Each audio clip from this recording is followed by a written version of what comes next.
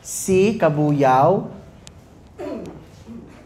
R. from the regional office, I. Imus City, S. San Pablo City, Tayabas City, and L. Lipas City. At narito na po ang magbibigay po sa inyo ng impormasyon sa Manila paper na ito, si Ginoong Jeffrey Astillero, ang Senior Education Program Specialist ng Cabuyao City. Thank you po, Sir Jules. Hintay ka muna, ilagay mo din ito. Diyos ko, parang medal ito. Okay, for our presentation, this is the collaborative efforts of the Cristal team. So, for the number one question, which is BERA Basic Education Research Agenda, can it fit? Yes. How? Through good governance, transparent, ethical, and accountable governance. And then limitations, what are they? Of course, we have limitations in the schools, divisions, regional level. And then, dito pa rin pa tayo. How? Okay, so how? Ay yung level dito sa schools, division, regional level, sorry. Tapos kailan namin siya may implement, sabi po namin July 2019. Kasi po kasi nutrition month. Okay po, yun po. So naman po sa structure, can schools adopt it? Yes. Malaking yes po. And then how? Through school-based feeding programs, yung pong ginagawa naman po natin sa DepEd, and through partnerships with the NGO, local government unit, parents, and yung PTAs. And then what are the limitations? So we thought of the week's stakeholders' participation. We have also limited funds. And of course, if there will be no people to be held, yung wala talagang magtatrabaho, it will be magiging mahirap po na implement po yung program. And for the mainstream and sustainability and other issues, we have thought of MOA, or Memorandum of Agreement, and then Memorandum of Understanding.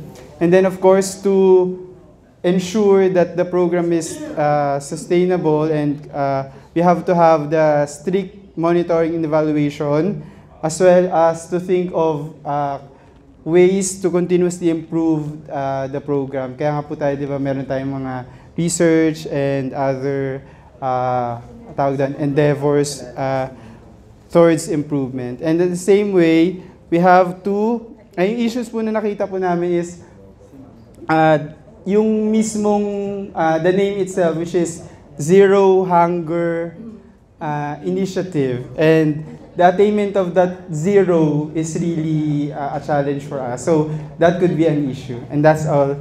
Thank you.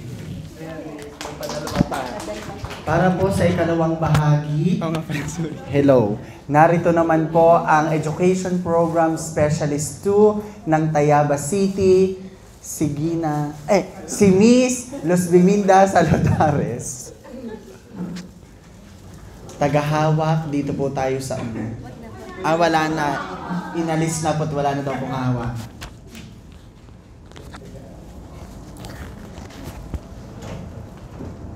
Good afternoon, everyone. For research, lahat po itong hawak ko na pinagdiskusyonan po namin din kanina, all will be for level 1. So more on profiling po. First one po for gender and development, and in general para sa health talaga ng barangay. Ang nasa isip kasi namin dito, ang pagagalawin namin, ang imo-mobilize would be senior high school students. So magpo-profile sila ng mga households ng lahat ng barangays ng Tayabas na meron at walang CR. Okay. Tapos yung mga households na may CR, separate ba ang sa lalaki at saka sa babae? And then, profiling din ng families with waste segregation. So, mga households na talagang nagsasegregate ng basura At gaano din kadalas na nakukuha sa mga households ang mga basura. And then, sa mga par-barangay din, may mga outreach programs ba na nare-receive para sa mga feeding programs? So, profiling din po siya. Para makita po, parang needs assessment po muna siya, saka palang papasok yung mismong research. Profiling ng families with cases of malnutrition from ages 0 to 12. And then, profiling of families with pregnant mothers. Kasama dito sa pregnant mothers, ilan sa kanila ang nag-undergo ng prenatal check-up? Yan po. I-share ko lang po ng konti, ang Quezon Province, sa initiative po ng aming Governor J.J. Suarez, ay may programang First 1,000 Days. Hindi pa rin siya ganun kalawak yung naaabot nun, pero medyo marami-rami na rin nakikinabang.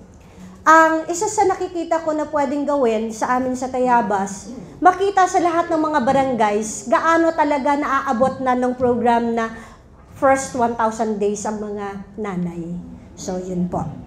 Sa agri-food system po, ang isa pong naiisip namin ay pagkakaroon po ng poultry, piggery, tsaka gulayan within the vicinity of the school, yung sa school premises po. Kasi sobrang lalawak po ng lupain ng mga schools po ng Tayabas. Kaya lang when it comes to finances po, medyo tagilid po.